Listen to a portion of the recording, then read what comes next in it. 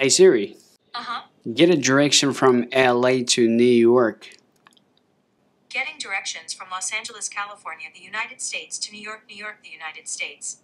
Well, if you see direction is not available on your iPhone when you ask to get two directions at a time, well, this is one of the common problems that most people are facing with their iPhone. So if you're having this problem, just keep on watching this video, because in this video we're going to be showing you how you can fix this problem and how you can make it work. Now let's go ahead and get started. Well, now the question is, why is this happening with your iPhone, right?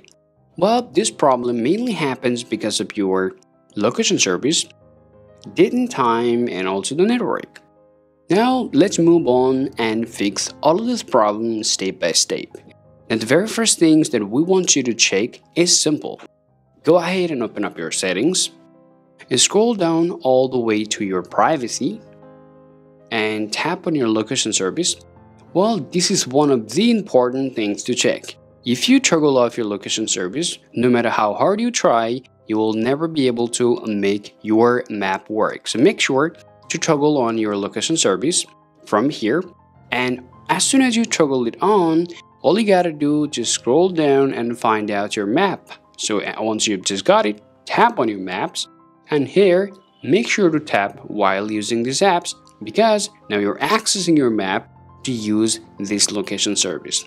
Now the second things to check is your Wi-Fi or your cellular. Now the first things we want you to do, just go ahead and swipe it down and make sure to toggle on your either Wi-Fi or your cellular, and now get out of here and open up your browser.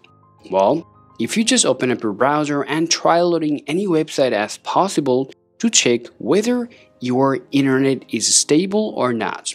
If you see a stable internet connection, that means you're good to go to the next process. And the next things you need to check is your date and time. Go ahead and open up your settings and scroll down to General. Once again, scroll down to your date and time and check whether it's set automatically or not. If you see the set automatically is toggled up, there will be less chance to correct your time, so make sure to set automatically, and then you're good to go to the next process to fix your problem. After doing all of the process, if you're still having the same problem, last but not least things to try is to remove your bugs and minor glitches on your iPhone. Now how would you do that? You simply can do a forced restart to fix it. Now to do that, now just go ahead and press that volume up button and down button, quickly press and hold that power button, and keep on holding unless you see that Apple logo appears on your iPhone.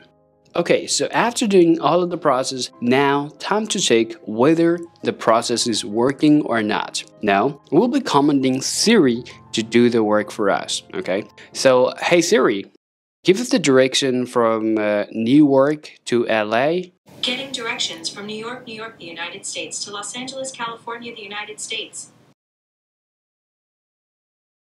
Alright guys, so right now as you guys can clearly see, the process is completely working on our iPhone.